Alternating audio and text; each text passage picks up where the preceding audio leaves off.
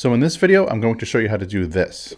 We're going to place a 3D object, in this case it's text, into our scene and have that object cast shadows within that scene. Putting 3D objects into Davinci Resolve Fusion with shadows and implementing that in your scene may seem pretty straightforward, but there's actually a couple steps to it. And that's exactly what I'm going to show you now. This is the footage that I decided to use for this tutorial. The reason I chose it is because there is some movement, some depth to the scene, and of course there are the shadows. This is from Artgrid. I will link to them in the description below. So we have our footage, we placed it in our timeline here. What I'm going to do is right click and choose New Fusion Clip, because a lot of the work that we're going to do is going to be within Fusion. So let's go to the bottom, we'll choose the Fusion tab. We have our media in and media out, basically our starting and ending point. Let me just make some adjustments here. From here, I'm going to choose Control Space, and that will bring up our list of tools. And the first thing that we're going to do is type in Tracker. We'll bring in our camera tracker, which is our 3D camera tracker. So what I'll do is select that node, hold down Shift so it links. We can just make sure it links there by moving it around a little bit. Now, obviously, we don't see anything right now. I'll come up to the top so we just have the one window because that's all we need at the moment. Come over to the inspector on the right-hand side, leave everything the way it is, and click Auto Track. And it will go through our footage, find good tracking points, and put little track dots onto our footage. From there, we'll choose the third option over. We can leave everything the way it is, and we'll click on Solve. And this basically will tell us how good our track is.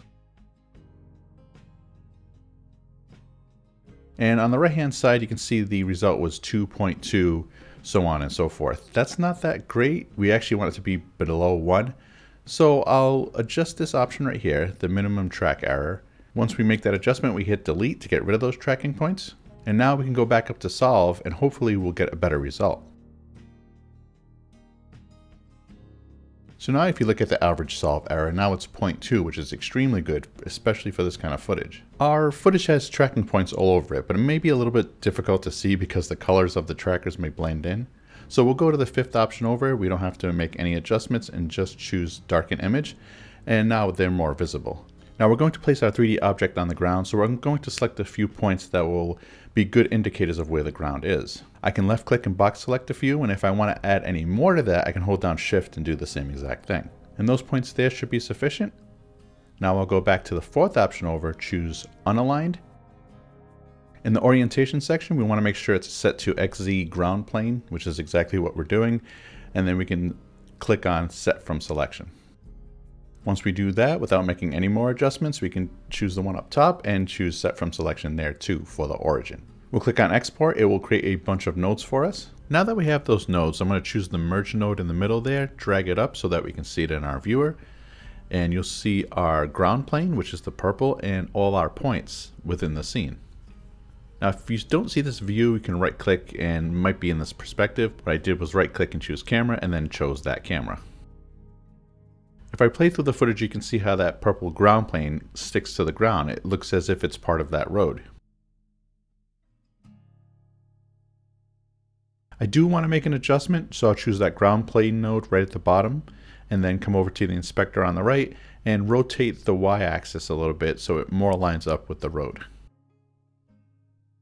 And if we scrub through the footage, as mentioned, it looks as if it's even more a part of the scene now. In fact, I'll come over to the inspector on the right, unclick wireframe, so that's just one solid piece, and then scrub through the footage again. Our next step is to come up to the Fusion toolbar and drag down a shape. On the right hand side, you can see where it says plane, and that's perfectly fine because it's exactly what we want. Drag the node up into the viewer and you can see our plane. Now if I connect this to the ground plane, if you look on the right hand side within our scene, it's actually laying flat, again, which is exactly what we want. I'll adjust the size so that's more visible and it is in place for what we need it for.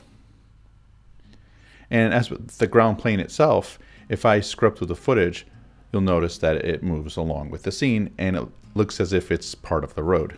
Next step is to come up to the toolbar, choose a text node. I'll grab the output from the text layer, connect it to our shape layer, and that will create a merge node.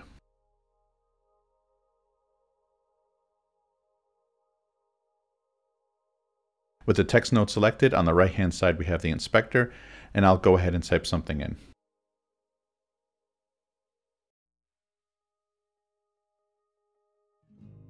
If we take that merge node and we'll drag it up, I'm going to hit Control and scroll my mouse wheel because right now we're too close to see anything.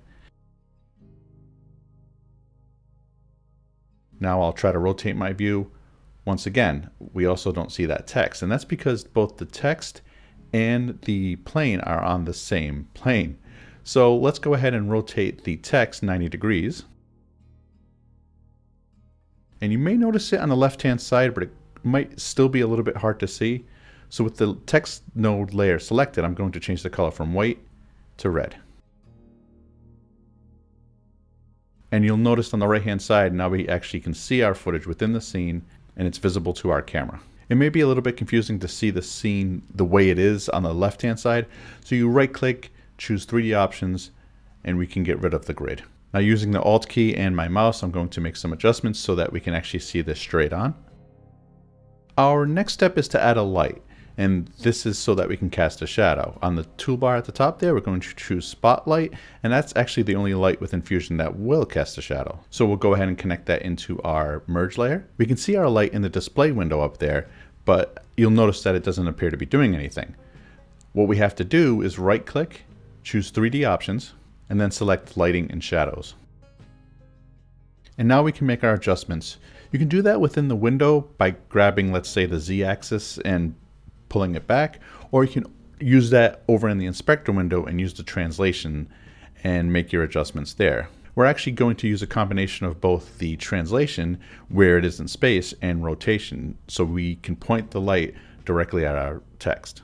If you look in the left-hand viewer, you can see how that light is actually casting the shadows onto that plane now. Over in the inspector, if I wanted to make that spread a little bit wider, we can adjust the cone angle. So let's do a quick evaluation of our scene. On the right-hand side, all you're seeing is that merge node that we put up there before. You're not actually seeing the end result, which is over here on the right-hand side. So I'll disconnect the media out from the camera tracker, and then I will connect it from our 3D scene down at the bottom and connect that to our media out.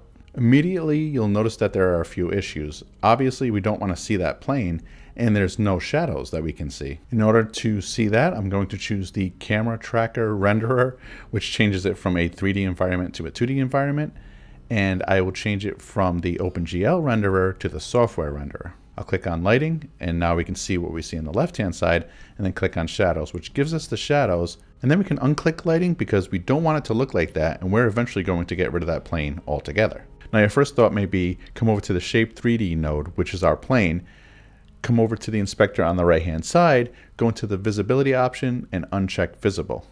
The problem that you run into is that it will get rid of the shadow also. As mentioned, I'll come over to the second tab in the Shape ID, get rid of lighting because we don't need the lighting there. And the way that we're actually going to get around this is actually chroma keying the plane. So in other words, we can just choose any color. Potentially we could choose yellow, and then eventually we're going to choose a chroma key, and we're going to key out that yellow. You do have to be a little bit cautious, however, because if it matches anything within your scene, obviously you're going to chroma key that also.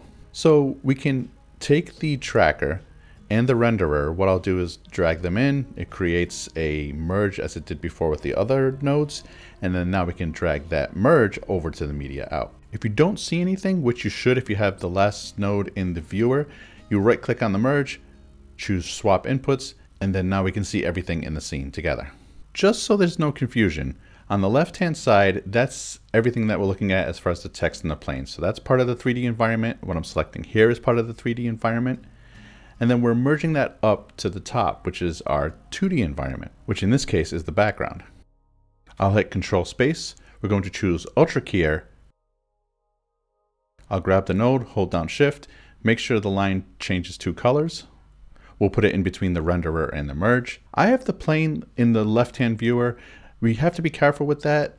If you right-click and you notice if I put lighting on it, it turns a different color. We're going to use this for reference for keying, so just make sure you have lighting off so it doesn't distort the actual color. Now, as mentioned before, if I analyze the scene, we'll see a lot of green in the grass, maybe a little bit of the magenta on the wall over there, and blue in the sky, but more of maybe a cyan or a light blue. What I think I'm going to choose for this particular screen is a saturated, relatively dark blue. We want to make sure that the Ultra Keyer node is selected. Then we can come up and grab the eyedropper in the inspector window, drag it over to our window on the left, which is why it's there.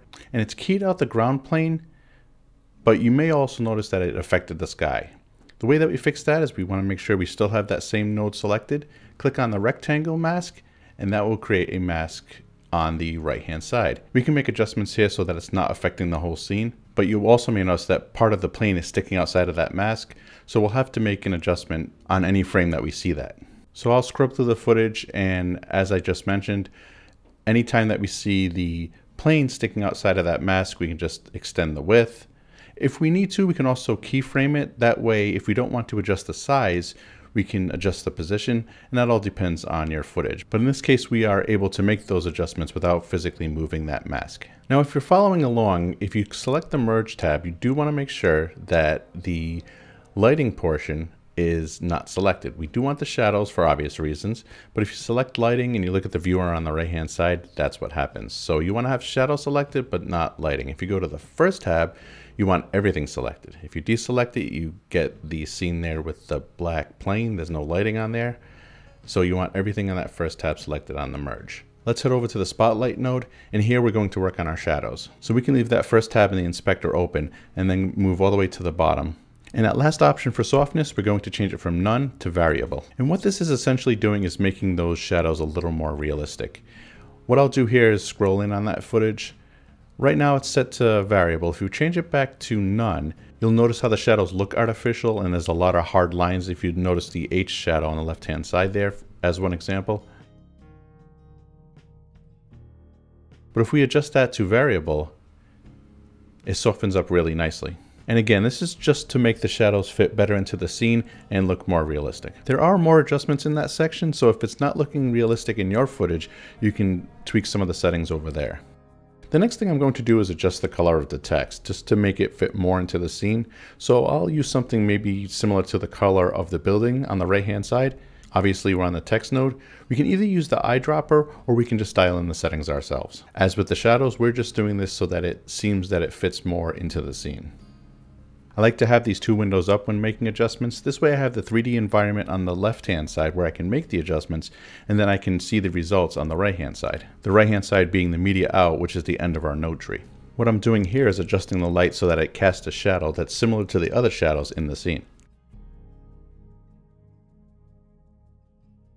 I know we just discussed this, but what I'll do is select the spotlight node again, and let's look at the shadows now that they're a little bit larger.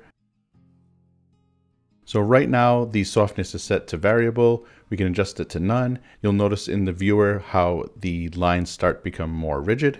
And as I've said a few times, we change it to variable and it becomes more realistic. So we have our footage here, and you may notice an obvious problem. It does look relatively realistic in that the text is on the ground and it's casting a shadow in the scene.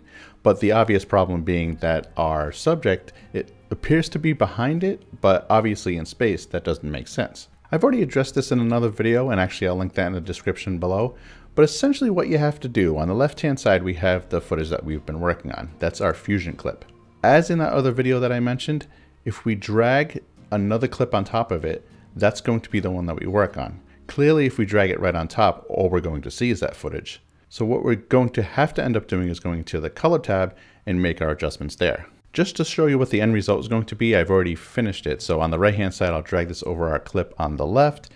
I'll re-enable the layer so that you can see it. And I know that the words are different, but you can see a final product that I've worked on before.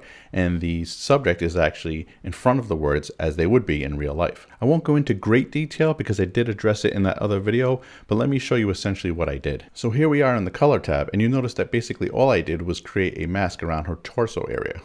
I did have to manually rotoscope that, and you'll notice the keyframes on the right hand side. In order to create that mask, I used a window, which you can see in the middle on the bottom there. In the node tree, I did have to right click and add an alpha output, and then drag the blue line from the node over to that alpha output. If I select highlight mode, you'll see that this is the only thing that's on this layer. Again, the only reason I did that is because that's the only part of our subject that intersects with our 3D object. The logic there being, we don't need to give ourselves extra work. If her whole body doesn't cross over those words, there's no sense of us rotoscoping her entire body. And as I showed you before, here is a final product. And of course, there's multiple ways that you can implement this. You can set up a scene where the camera flies through the text, and it doesn't have to be text. It could be a 3D object, maybe a spaceship or some other object. So you're not just limited to what I've shown you here. Thanks for watching. If you haven't already, I'd love for you to subscribe to the channel and check out some of my other videos. I'll link some right up here. Thanks for watching, and I'll see you guys in the next video.